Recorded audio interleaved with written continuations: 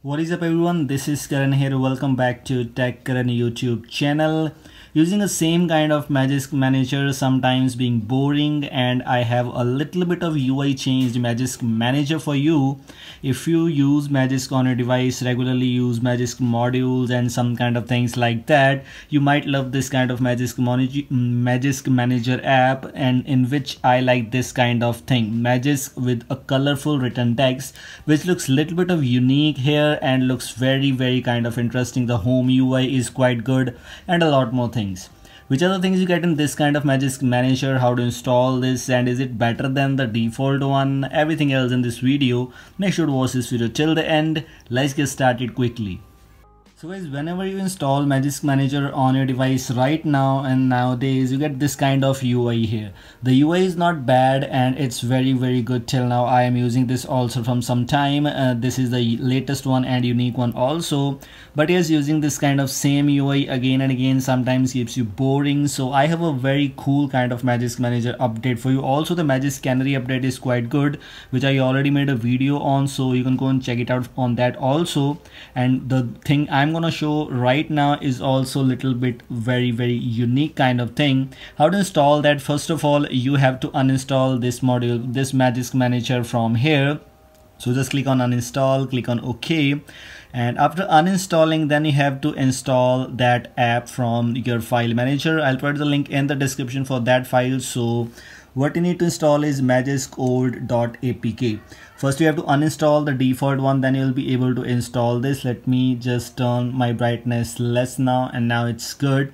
Click on install and it will be installed successfully. It is only around 2 MB. I'll put the link in the description for this kind of Magisk, and it is done. Just open this once and this is the default UI which you get here.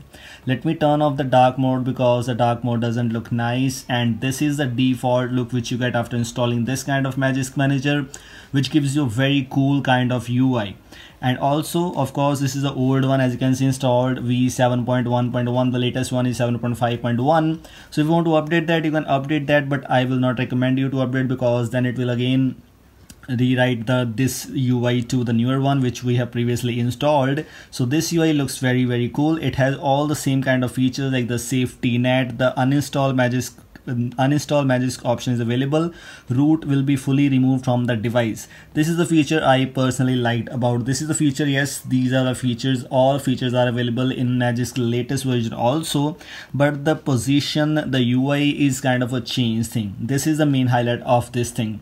Also the way it is written here, Magisk Manager looks very interesting. Super user, the permissions which you grant through the app, whichever you grant, which app you grant the super user permission, notification, logs, and delete whatever else you want to do. You can check out which are the modules you have installed. You can go to the repository option and find out the module section, and this is the module section which you get here: updates, installed and not installed. And this is the UI which I seriously personally liked, and it is better than the default one in my case. Your opinions might be different, but yes, in my case it's very cool. You can simply install whatever else you want to install from here right now. Everything is kind of a same thing as expected. It has a logs options available as expected also. In the settings, it has same kind of options. The dark theme is options available here. Update channel, you can check the updates periodically, but I recommend you to turn off this if you want to keep this kind of UI onto your device available.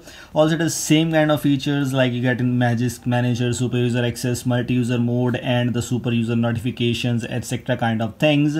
But this is the default look which I personally liked this thing, and if you also liked it, I'll put the link in the description for this app so you can download and install that. I already shown you how you can install it. Just have to uninstall the previous one, then you will be able to install this. And now this is all from today's video. I hope you like it. If you like it, don't forget to like, share and subscribe the channel if you're new here. And now thanks for watching. Goodbye.